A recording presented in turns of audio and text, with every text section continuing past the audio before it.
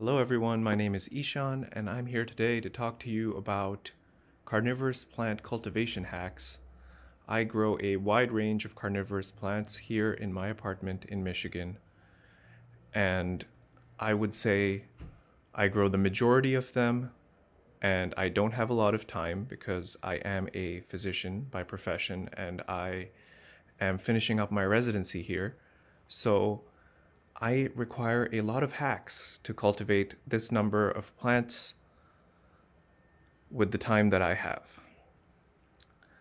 So I have employed the use of wicks for watering, and this allows me to water every carnivorous plant that I grow and use a reservoir so I can spend some time not watering them and having the reservoir do the job for me. This will allow you to maybe leave town and have not so much worry about your plants not getting water.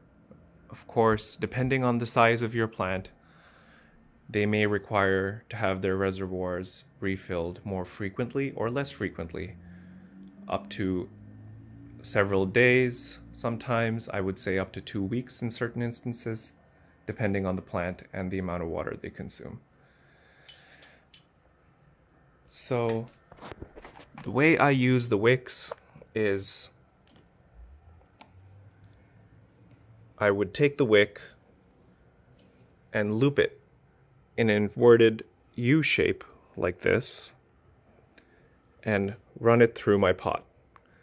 The pots I use are available widely on any online retailer of your choice, but there's a lot of flexibility with wick watering. You can run them through logs, you can run them through net pots for certain highland nepenthes. Here you can see a Nepenthes lowii growing here in a wick watered mesh pot on top of a food service container. And I just take the lid and I cut holes in it, as you can see here, and let the wicks hang down into the reservoir. I usually keep the length of wick in the pot a bit shorter than the length of wick that is down in the reservoir. So I will demonstrate here just for everyone to see how I run the wicks through the pot and how you can do the same. So here I have a 4-inch net pot and 1/4 inch cotton wick. I got this on Amazon and I just cut it, kind of eyeballed it, the length that would be appropriate for this size pot. And these pots make it even easier because they have holes in the bottom already, and I prefer to use net pots for things like highland nepenthes. Alternatively, you could also wick water pure akadama in a regular pot, which would also give you a good benefit when it comes to drainage.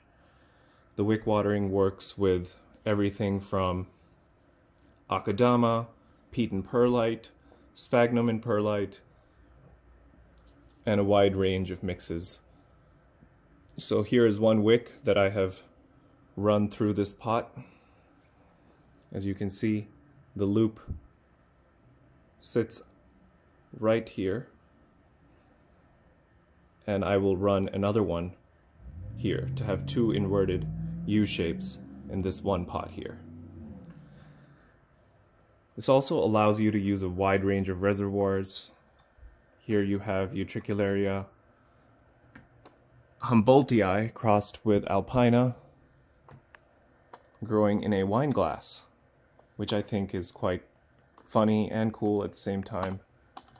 And I often find people struggling when it comes to growing live sphagnum and keeping their plants happy at the same time when it comes to watering.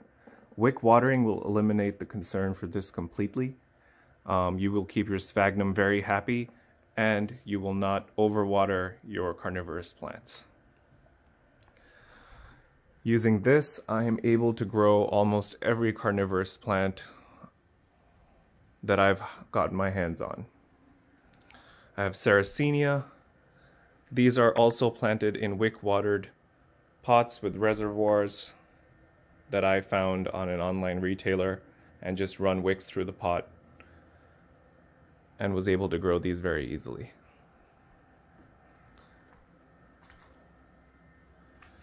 Darlingtonia, also wick-watered.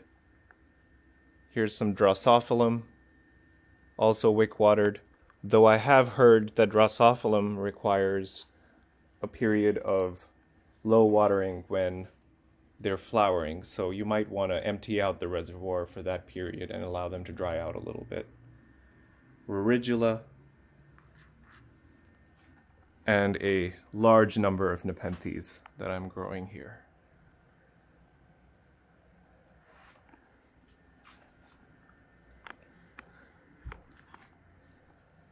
So the next thing I would like to talk to you about is photoperiods. I often hear people very concerned when it comes to dormancy if they're not living in an optimal cultivation zone for these plants.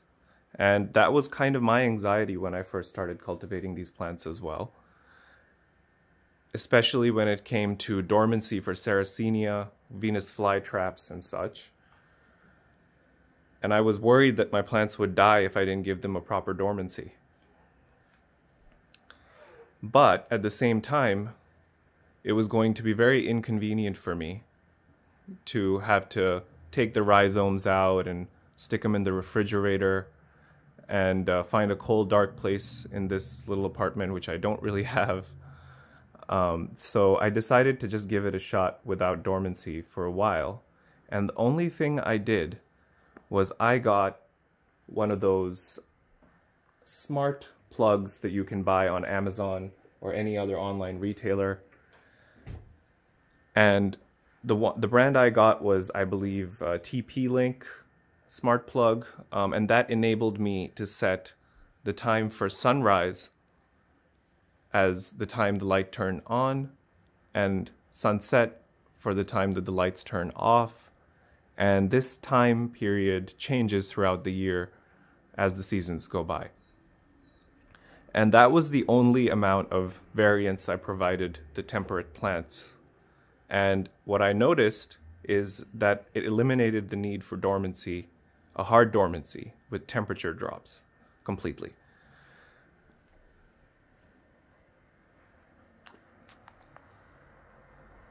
So here I have some Venus flytraps that are coming out of dormancy and doing great. Large number of Sarracenia here that are flowering right on time in spring. And with this method, you won't see so much dieback with your Sarracenia. Depending on the species, Oreophila still tends to die back a little bit and only produce phyllodes during the period of low photoperiod. But what I have noticed is your plants will grow much faster, not getting those huge temperature drops that they get in winter sitting outside. And my Sarracenia flower twice a year instead of once a year. Quite frequently, I will get flowers in the spring and the fall, allowing me to make crosses more frequently and have many more flowers with which to cross.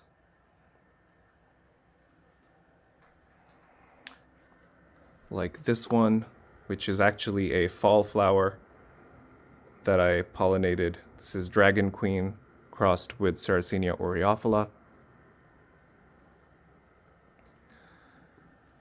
And another way you can use these artificial techniques to hack your plants is with Byblis. Now, when I started cultivating Byblis, I was kind of anxious that it's an annual. The one I was growing was Filifolia. And my concern was that it's an annual and I'm going to have to either take cuttings of it every year and repropagate it, and it would die on me when the time came. But I'm pretty stubborn, and I decided to see what would happen if I did not change the conditions at all. So here I have my Byblis filifolia, which has been going for over 2 years, contrary to the 1-year lifespan they have in the wild. And the way I achieved this was by putting it inside of a terrarium. This is my lowland terrarium. The temperatures in here are about 72 degrees at night and about 85 degrees during the day, and a constant photoperiod of about 15 hours, which does not change throughout the year. And this allowed me to grow my Byblis for this long without any dieback whatsoever. And it flowers almost continuously. I have not had one stretch of time where this plant was not flowering since it attained maturity. And it puts on quite a lovely display. This specimen here is about 3 feet long, and it's looping all around the back of the terrarium here, as you can see, and starting to branch out. And the stem is starting to get areas of woodiness.